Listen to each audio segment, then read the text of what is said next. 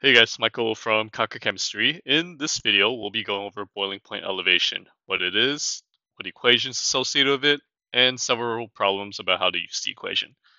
First of all, boiling point elevation, the concept is if you have a solvent, in this case, let's pretend we have water, which has a boiling point of 100 degrees Celsius, and then we add some solute to it, that's going to create a new solution with a boiling point that's higher than the original boiling point. So essentially, by adding a solute into the solvent, you're elevating the boiling point. And just the more solute that you add, the higher the boiling point of the final solution will be compared to the original solvent. The equation that you use for boiling point elevation is written here. Change in the temperature of the boiling point, which is typically in degrees Celsius, is equal to I, which is the Van Hoff factor, which is how many species the solute will break up into. Don't worry, this will make a little bit more sense when we look at the example problem. Multiplied by Kb, which is the boiling point elevation constant, which is going to be different for every solvent, and multiplied by the molality, lowercase m, which is equal to the moles of the solute divided by the kilograms of the solvent. All right, let's take a look at how we can use this equation in the problem. So in this problem, it's asking us, what is the new boiling point of solution that's prepared by dissolving 96 grams of sodium chloride to 383 milliliters of water? And it tells us the boiling point constant for water is as such. So our goal is to solve for the new boiling point. To do that, we have to solve for the change in the temperature of the boiling point. So let's start with this equation and take a look at what we have. So this is our goal. We're solving for that. I is the Van Hoff factor. It's how many species the solute will break up into. Our solute here is sodium chloride, and sodium chloride's formula is NaCl. This is an ionic compound. When this is dissolved in water, it breaks up into Na plus and Cl minus. So you can see it breaks up into two species. So that means that the Van Hoff factors can be 2. The Kb, this is the boiling point elevation constant, that's given to us as well, and that's 0.52 degrees Celsius per molal. So I'm going to input that as 0.52 degrees Celsius divided by molal. Then we have to calculate the molality. And molality is equal to the moles of the solute divided by the kilograms of the solvent. So our solute is the 96 grams of sodium chloride, and then our solvent is the 383 grams of water. Let's start by converting the sodium chloride, the 96 grams of sodium chloride, into moles.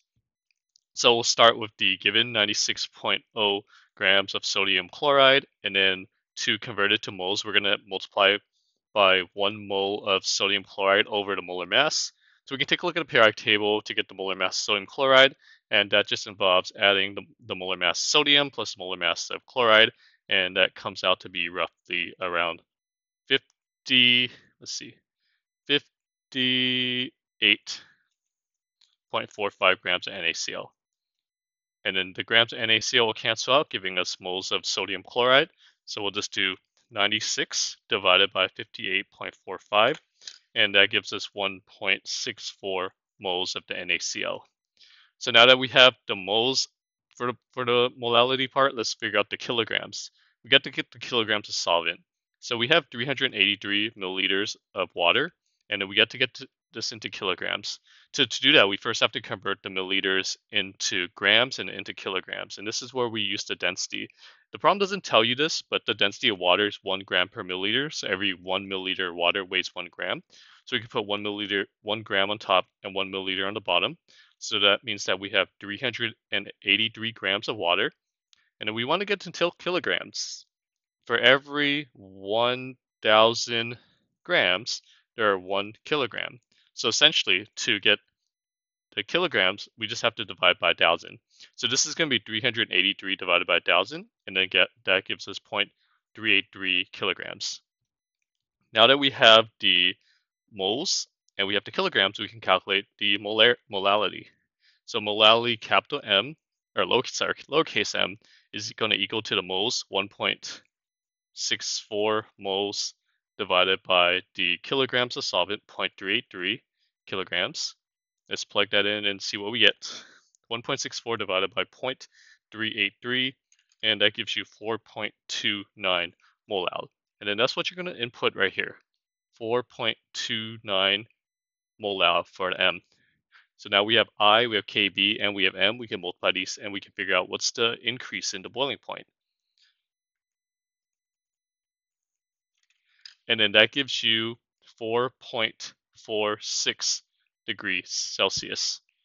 Or if we're worrying about sig figs, we should have 2 sig figs, so this should just be 4.5 degrees Celsius.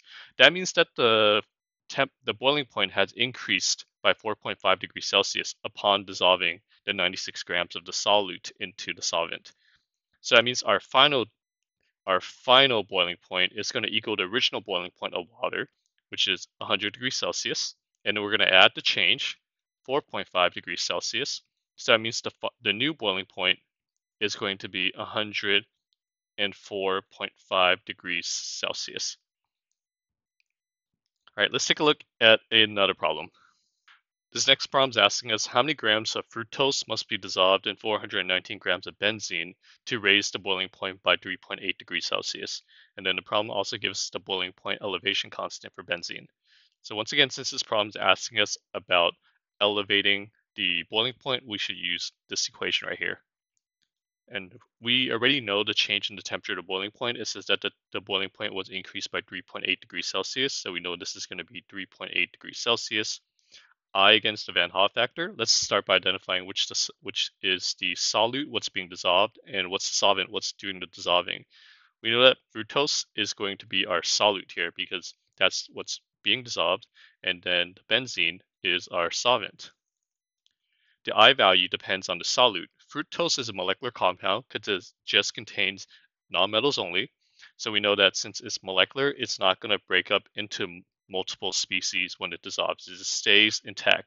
So that means the I value of the fructose is just going to be 1. Kb is the boiling point elevation constant. That's 2.67 degrees Celsius per molal. And then the molality, let's just leave that as our unknown for now and let's solve for molality. So to do this, we just do 3.8 divided by 2.67. Essentially, we're just dividing both sides by 1 times 2.67. And then that gives us 1.42 molal. And remember, molal is equal to the moles of the solute, which in this case is our fructose C6H12O5 divided by the kilograms of the solvent, which is the benzene. Then let's start substituting some numbers in. I'm just going to recopy this down here. We know that the grams of the solvent is 419, so we can divide that by 1,000 to get the kilograms, and that'll be 0.419 kilograms. And then we can solve for the moles of the fructose. So to do that, we could just cross multiply both sides. So 1.42 multiplied by 0.419, and that gives you 0.595 moles of the fructose. And so now if we have the moles, to get the grams, we just multiply by the molar mass. And so we can just calculate the molar mass by adding the 6 carbons together, the 12 hydrogens together, and then the 5 oxygens together. This is to save some time. I'm just going to pull up the molar mass, and that is equal to 180.16 grams of fructose for every 1 mole of fructose.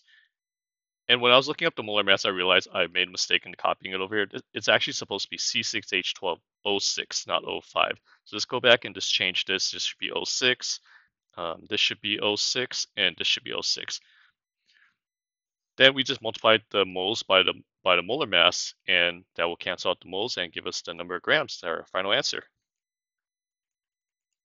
And then that equals 107 grams of fructose. And that's our final answer. So there you have it. That's 2 examples of boiling point elevation constant calculation problems. If you want to learn how to ace chemistry, if you want to learn what's the best way to study for this class, if you want to learn some neat tricks and tips to take into your exam and do better on them, then you should head over to my website and get this free guide, 12 Secrets to Acing Chemistry. You can head over to www.conquerchemistry.com/chemsecrets. I'm going to include a link in the description below. Check it out. I think it's really gonna help you, and you're gonna like it. Until next time, keep working hard and continue the good work.